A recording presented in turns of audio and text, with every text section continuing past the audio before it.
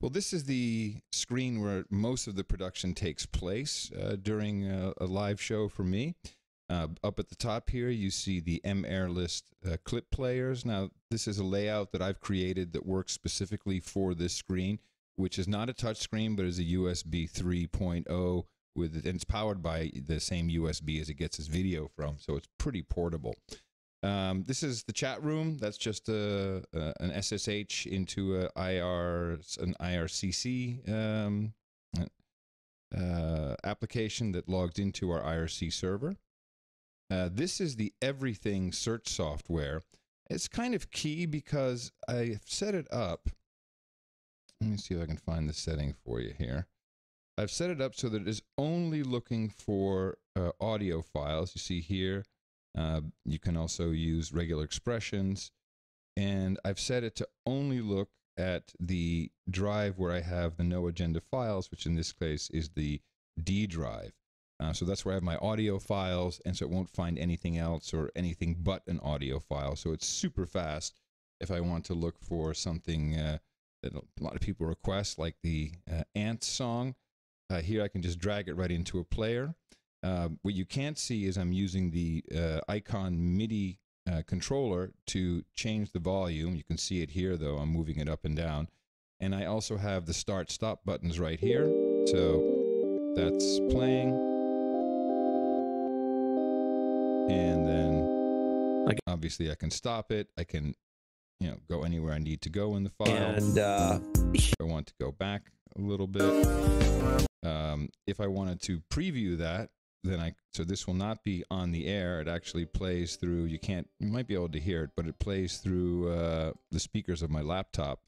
And so I can preview it, do certain things, make it start at a different point if I wanted to. It's quite advanced. It's a real on-air production system. So that's everything, how it integrates with that. And just to show you where those files are all coming from, here I have a file folder.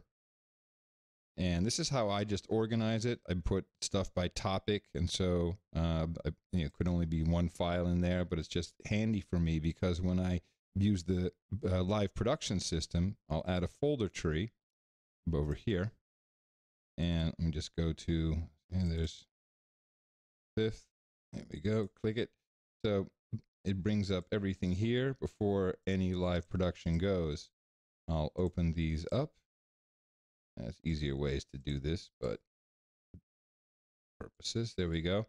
And again, you can drag stuff from here, open up the fader. Huawei and the other Chinese firms have been allowed. Stop, get rid of it, dump it out, all done with my left hand on the controller. I don't think there's anything. Well, yes, the Hindenburg, which is what I use to record everything. You can see it's recording my signal now, and if I start a clip, you'll see it there as well. He's Donald Trump's worst nightmare. Okay. In fact, let me just throw on the recording while we're at it, and then show you how that would work. This is Yanis Varoufakis from DM25. So pretty straightforward stuff. Let me stop that. Now, so I use this actually for the final recording of our show, and you can always edit something if you want to, put something in a different spot. I mean, it's a very, very sophisticated program, really built for broadcast professionals.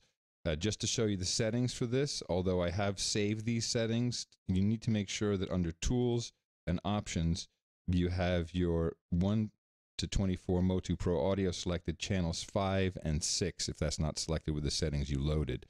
For playback, you can choose whatever you want.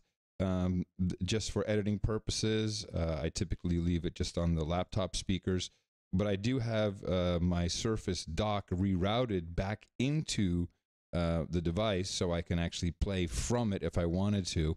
That's a little more advanced than the setup that I've made available because it involves external wiring, which really isn't necessary at all, just to get going in the way that I've set it up and intended it to be. So that's really this screen. It's simple, it's quick, it's easy to use, great to find archives.